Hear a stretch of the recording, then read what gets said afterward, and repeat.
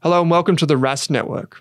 What you're about to hear and see is limited to general financial information only. Please be sure to speak to your financial planner or refer to our financial services guide available at rask.com.au/FSG before acting on the information. Will, welcome to the Australian Investors Podcast. Thanks for having me. It's always good to chat small companies, emerging companies, and these types of things. I know it's like probably the number one thing when I look at downloads, seeing all of the names of companies and emerging businesses in particular, because they kind of have this mystique about them. A first question I want to ask you, and I know I'm going to be dating the podcast a little bit, but it's been a little over a year since April last year when you took over the Airlie Small Companies Fund, and the track record is very good. So as of May 2024, fund has returned 16% since inception, compared to the index return of 8.3%. Maybe I'll start there. That seems like a pretty good way to start out. Yeah, look, we're super happy with the performance so far.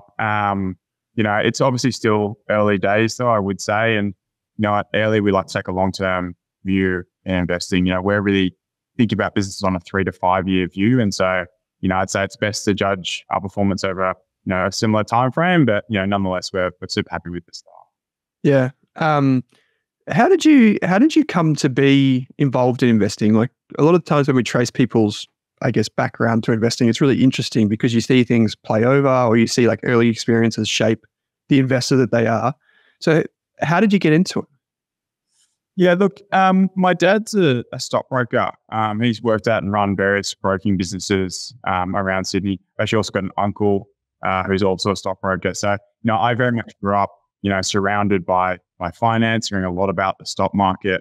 I've also actually got 2 elder brothers who both work at different funds. So there's Tom, who runs the Waddle Fund at Anacacia, and Sam, who started Equity Mini Partners. And so, my brothers both loved their jobs. They're really passionate about investing. And so I always had it, something I was keen to try and see if it works for me as well. One of my brothers actually was kind enough to give me some investing books while I was still studying. And, I went down that rabbit hole and really, really got hooked on investing. And I think the thing that struck me initially about investing, the more I learned about it, was that having the right temperament, so being patient and rational, is perhaps the most important thing you can bring to the investing game. And I thought that was a really sort of novel and interesting idea. And, so I was hooked on it. I studied commerce at Sydney Uni and was lucky enough to then get a job at a small boutique fund manager named Kiss Capital while I was finishing my degree. So that was back in 2016.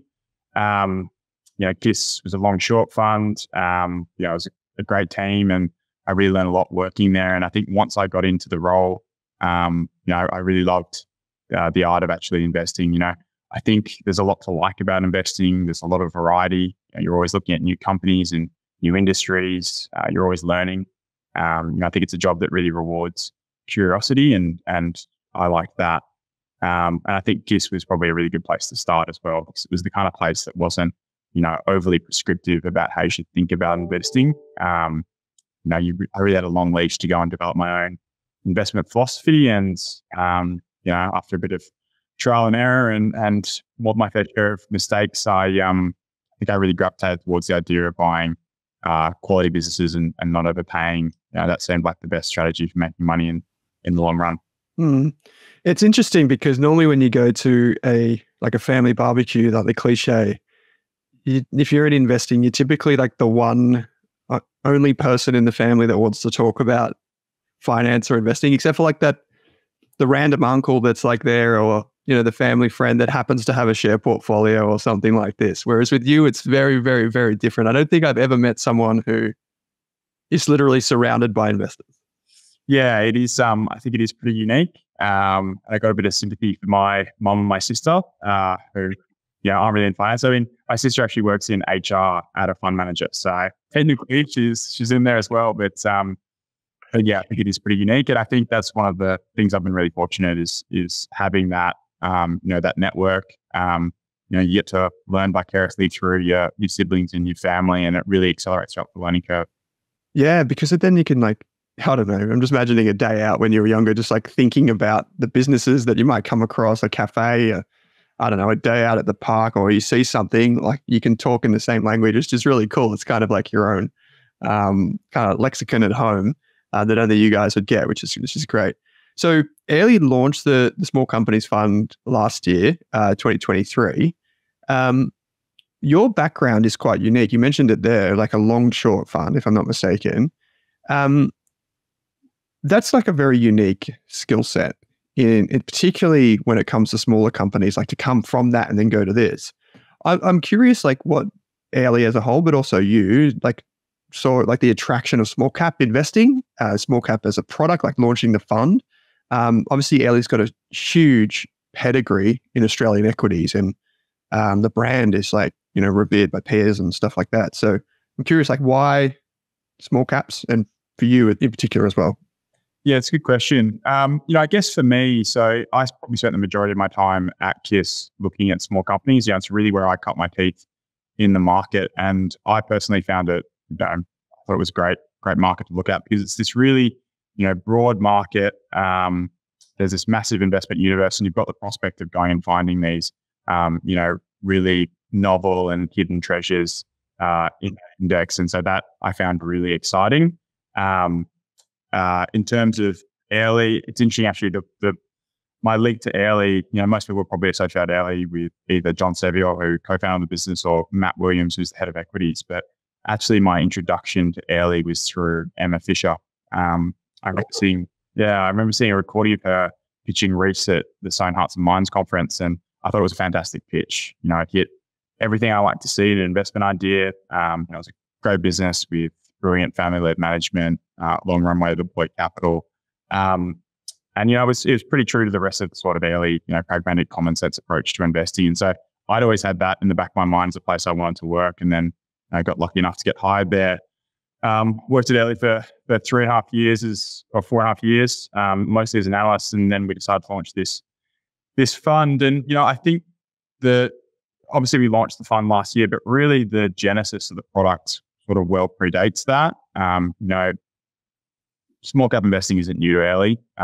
We've spent a lot of time successfully investing in small caps as a team, as part of our other funds and mandates. And, some of those small cap names that we uncovered were actually, some of our best performers in our other funds. So, we really thought it was a natural extension to then go and launch, a product that was focused on that subset of the market and really leverage that existing work. So we're keen to launch it, and the opportunity in small caps is fantastic. You can find these amazing businesses with decades of growth ahead of them. It's a deep market, as I talked about, and it's not as well covered as large caps. So we thought there was a real opportunity to go and apply our sort of large cap robustness to the small cap market, and keep finding some opportunities. Yeah, and it was a great time to launch, because for folks that aren't as familiar as you or I, perhaps, the background is like small caps were punished for quite a while as interest rates started to rise, and then you guys launched the fund, and it's off, like I said before, it's off to a great start since inception. So can you talk us through, let's start at the top, let's start at investment philosophy or investment process, however you want to think about what comes first, and talk us through, like, how do you end up with a portfolio of companies that are high quality that can, you can take that 3 to 5 year view on? Yeah. So, the fund uses the same Airlie investment process that we use across all of our funds. And really there's 4 factors to that. We start by analyzing financial strength, business quality, management quality, before then coming to a conclusion as to valuation. We don't think you can value a business until you've assessed those first 3 criteria. So, taking a bit of a deeper dive into those, financial strength, we're really talking about 2 things when we're talking about financial strength. We're talking about the quality of the balance sheet, and then we're talking about the resilience of the earnings of the business. So in terms of balance sheet, of course, we're using metrics like net debt to EBITDA, net debt to EBIT, interest coverage ratios.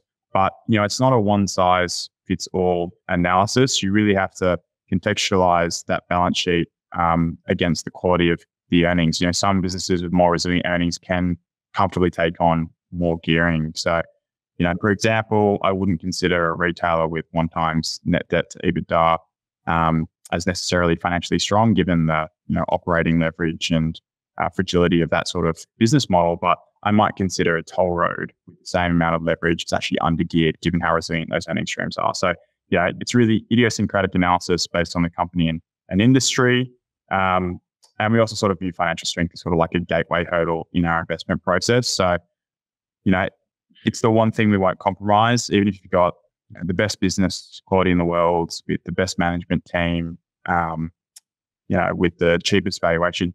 If there are question marks around the balance sheet, then really all bets are off and there's no downside protection there. So we don't compromise on that part of the investment process. Moving over to business quality, and really with business quality, we're talking about businesses with durable competitive advantages. So those businesses that are protected from competition and can grow at really attractive rates on incremental capital. And really the hero metric here is businesses' return on invested capital. Competition theory tells us that capital chases high returns. So a business that has a long track record of generating very attractive returns on capital likely possesses some sort of competitive advantage. And so we want to go and understand that competitive advantage to try and work out whether it can continue into the future. That involves doing a lot of sort of forensic analysis of the business, its accounts, looking at competitors and the industry structure. We often find that some of the best insights that you get from looking at a business actually come from looking at their competitors. I remember looking at Bunnings back in the day, and perhaps the best indication of its competitive advantage wasn't necessarily its own fantastic track record, but rather the track record of its competitor, Masters. There you had a very well-backed, well-funded competitor in Masters, which was funded by Woolies. And, after 5 years of operations and close to $1 billion in cumulative losses, they had to exit the market. So there you have an example of a competitive advantage that's been very well tested, and that gives us great confidence in the quality of that business. And, we found a huge opportunity in going and applying, that sort of analysis to the small cap market, which isn't really as well covered as large caps. Moving over to management quality, really here, the focus is finding founder-led or owner-managed businesses. So, management with material skin in the game. We're going to prioritize long-term decision-making and shareholder-friendly capital management. I think one of the great things about investing in public markets is that you get to be silent partners with these really fantastic entrepreneurs. I look at our portfolio and, we own businesses like Nick Scali, which is really a testament to, the benefits of fantastic management. Furniture retailing in and of itself isn't a remarkable business, but if you look at Nick Scali, it's got one of the best track records of value creation for shareholders of, really any listed business. Had you bought Nick Scali 20 years ago and reinvested all of your dividends, you'd have, more than 25 times your initial capital. That's more than 10 times the return of the market, of the Small Ords index over that same period. So, that really comes down largely to the fantastic management and capital allocation of Anthony Scali. So it's really hard to sort of understate the importance or overstate the importance of really high quality management. I look at our portfolio and we've got something like 55% of our portfolio invested in what I deem owner-managed or founder-led businesses. So, we're aligned with our management teams and they're creating value for themselves and us as shareholders. So that's management quality. And then the final piece is valuation. So it's not enough to go and find, the best businesses in the world. You really have to find a situation in which the quality of that business isn't reflected in the share price. And, ultimately, in terms of valuation, the intrinsic value of any business is going to be its discounted future cash flows. However, we're cognizant of the fact that, often discounted cash flow models can be used to justify some, pretty lofty valuations by, forecasting 20 years out into the future. So we want to be a little more pragmatic than that. I think if a business isn't obviously cheap on a 3 to 5 year view, using some more practical metrics like EV, EBIT, free cash flow yields, PEs, then there probably isn't a lot of margin of safety there. So you really want to think pragmatically, simplistic, but if I'm buying, what is far better than market business on a free cash flow yield equivalent to the market, that's probably going to be an okay or a pretty good idea. So they're sort of the 4 factors that we look at. And that's the process of filtering, great businesses into the portfolio. I like how you made the point, kind of using the phrase of the gateway being like the financial strength, and then, tipping through quality and management. And then arriving at valuation. It's funny to see a lot of investors, like particularly newer investors, thinking that valuation is at the forefront. It's like the be all and end all. But obviously, when you take a long-term approach as you do, you've got to put quality in front of valuation. How can you do a discounted cash flow analysis unless you truly understand the business? Small cap investing in Australia is kind of one of those areas where it's still, like, I believe it's still open to really strong active management and outperformance over the long term. But one of the catches that people perceive with small caps is obviously higher risk, right? Smaller companies, more volatility. So I'm curious how you manage that in the portfolio. Like, how do you talk about, like, maybe you could talk about like diversification or like risk factors, or however you think about that framework of providing a good risk-adjusted return. So focusing on the risk aspect of this. Yeah. So, the way we think about risk, it always comes back to the investment process. Now, we've got a very disciplined investment process that really does focus a lot on downside protection. And, I think we achieve that through really three measures. As I talked about, we only buy businesses with really strong financial strength. We buy quality businesses with really resilient and durable earnings. And we make sure we don't overpay when we're buying those businesses. And I think if you take care of those three things, you really go a long way to protecting the portfolio from, permanent losses of capital. It's true. The Small Ords Index, there is a lot of junk in there. But when I think about it through the Airlie lens, our process means we avoid a lot of that speculative junk because, we don't buy, concept stocks with no earnings. We don't buy businesses with fatty products or opaque operating models, resource discovery plays or drug approval plays. We really stick to what we can understand and what we can value, which means we sort of avoid a lot of that more speculative stuff. Yeah. So your previous experience at KISS was a long short fund, which is, like I said, it's a little bit different to what you're doing now. Similarities, of course, in that you're investing in a similar way to what you were doing. But you also talked about there being a lot of junk in the index. And I think a lot of people that look at small active managers and small caps see that as well. So is your, I guess, inability to go short like a missed opportunity? Could you be making money from shorting the junk?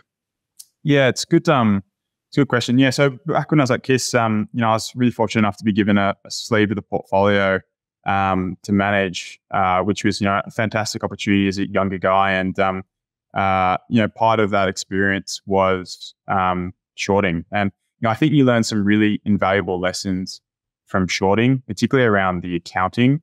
The best shorts that I ever found were always those businesses that were, playing around with the accounts, doing some accounting shenanigans to try and, artificially inflate statutory earnings. One of the best shorts I found, I won't name it, but, it was a business that was committing every sort of, accounting sin under the sun, overcapitalization of expenses, recognizing one-off gains on acquisitions above the line to sort of, meet management hurdles. I think I would never have discovered that if I didn't understand accounting, if I didn't see the red flags in the accounts.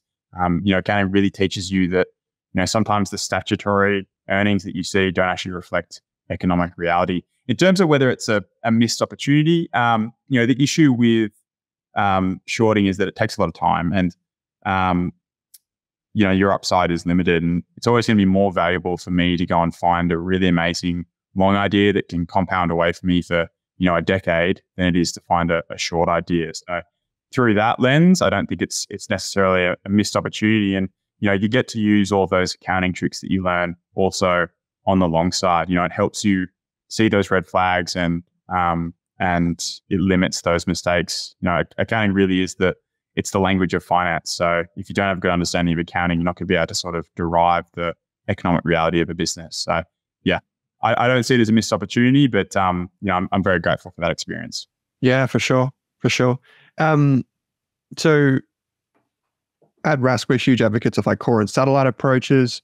But I remember, like I've said this before on the podcast, so back in my days as a fund research analyst, where I just looked at funds and passive, active, all different types. Small caps were always like the favor of our analyst teams. Like if you asked any of the researchers what they invested in, it was like a collection of small cap funds, just because of all the things that we've talked about today.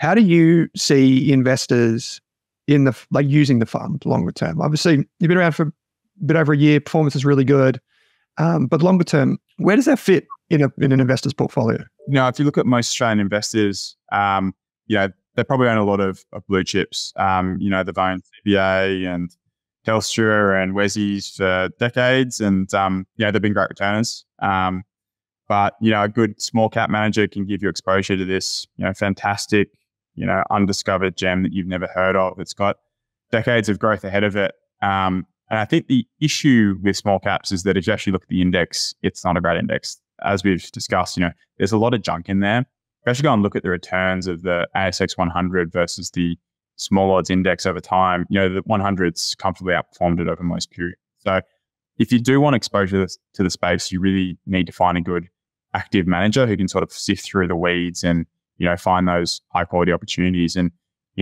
we've been doing this for several years as a team. Obviously the fund itself is newer, but, we've got a great track record of finding these great businesses and finding that quality that's out in that wild west of speculative junk.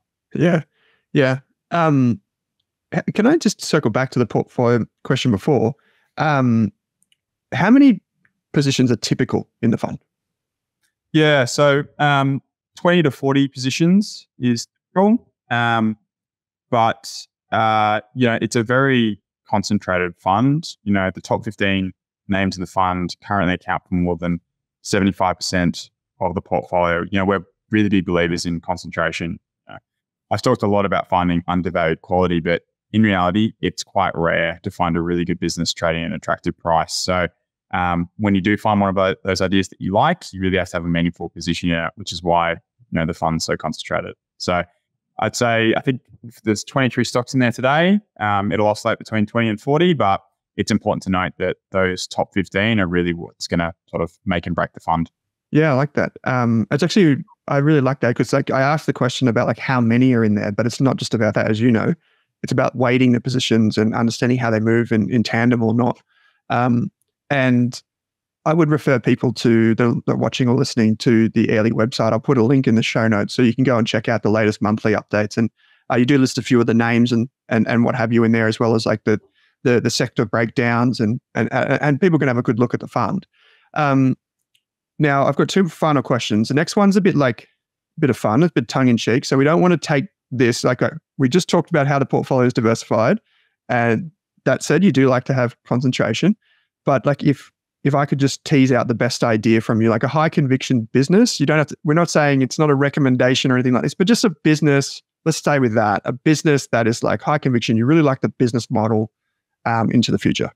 Yeah, I think an interesting one to talk about might be Gentrack. It's business that's been probably our best performer in the fund, and it's still a core holding, and perhaps one that maybe your audience aren't that familiar with, so it might be a little more interesting. Look, Gentrack, for those who don't know, it's a provider of enterprise software to the utilities and airport space, and really the lion's share of value there is in the utilities business. So that's what I'll really spend most of my time talking about. But we really like businesses that sell this type of mission critical enterprise software because typically it comes with very low customer churn, given how disruptive and costly it can be to switch providers. So if you're a utility, upgrading your enterprise software might cost anywhere from $50 to $200 million and take 12 to 24 months to implement. So it's this massive project, and that creates a lot of implementation risk. So it's the kind of thing a utility wants to do once every decade, which is then great for these software vendors because once you've won a customer, you've then locked them in for 10 years. So it creates these really sort of annuity style, predictable, sticky revenues. So it's a very durable business. Gentrack itself is a testament to this. The company's been around for more than 35 years, which is pretty unique for a small Aussie or a small tech company. In terms of the competitive landscape, so the market for enterprise software for utilities, there are the incumbents who have around 75% shares. That's SAP and Oracle, and then there are the specialist players like Gentrack. And really, the opportunity for Gentrack is that if you think about utilities in the energy market, there's an immense amount of change that's happening.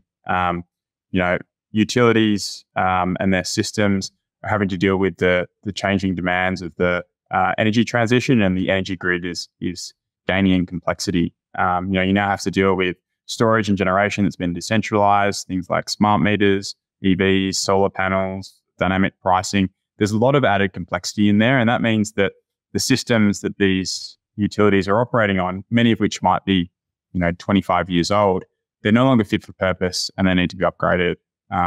SAP, for example, are actually end-of-lifing their tech stack. So that means that their utility customers will have to make a decision. You either upgrade to the new SAP stack or you potentially go with a specialist provider like Gentrack. So there's this huge opportunity for a smaller provider like Gentrack to go and really gain a foothold in the market.